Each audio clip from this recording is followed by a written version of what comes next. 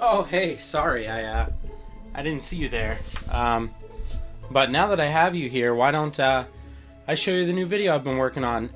Hello everyone, this is Nick here again at NJ's Bricks, and today we're gonna do a second version of a video I did a little while back. We're gonna check out another Briksmax light kit. We're gonna plug it into the set here. We're gonna show you off some pictures and videos of what it looks like and give you my thoughts on the product. The first time around we did the light kit for the A-frame cabin, and while it was really fiddly and difficult for me to install, the end result looked excellent and I was pleased overall with the result given the work that I had to put into installing it. We're gonna try a second one here today. We're doing the Sanderson Cottage, the witches from Hocus Pocus. So this should look pretty cool with some of the, you know, bubbling cauldrons and things of that nature. If we enjoy the process enough and the result here, I'm gonna move on to start adding some light kits into my Lego City, which you saw a while back. Most of those, if not all those modular buildings, have light kit versions from Briksmax or another similar competitor, and it'd be cool to find a way to install a light kit for one of these buildings into my custom modular building as well. With all that being said, please like and subscribe below if you enjoy the content. We're going to go ahead and jump into this. I'll probably show you a little bit of the building process, the install process, then I'll show you some pictures and videos and give you my thoughts on the Lego Briksmax light kit for the Hocus Pocus set.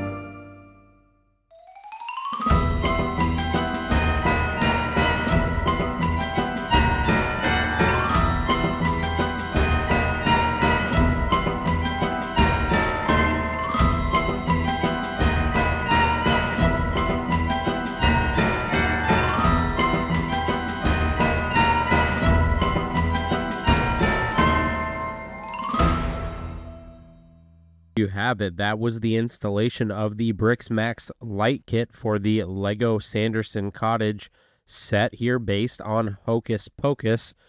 And I gotta tell you, I really do not enjoy installing these things. Similarly to why I don't love building Technic sets, all of the tiny fiddly pieces can really do a number on you and get very tedious over a longer installation or build. But I will say the end results still look really great.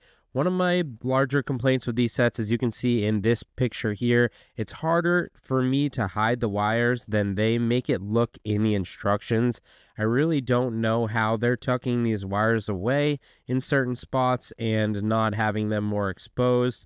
I always, at least in the two sets that I've put together for the Briksmax light kits, had a number of exposed cables. However, that doesn't really detract from the overall aura or vibe of the lights. They do make the sets look really cool. I love the candles and the chandelier in here. However tedious they were to put together, the end result is still quite impressive.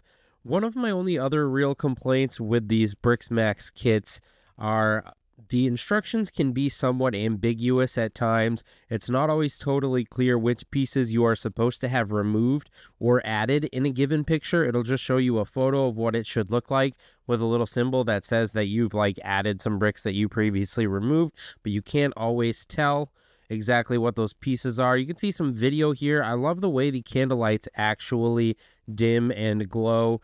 You can see a detailed look here at those. Very cool, very accurate, and adds a lot to the vibe and the aura of the set.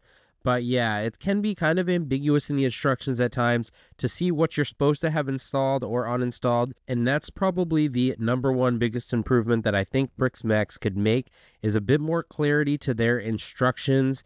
And that would make it easier for you to get the install done. But it does look great on the Cottage here. If you enjoyed this video, please like and subscribe to the channel below. Watch one of these videos, and I'll see you next video.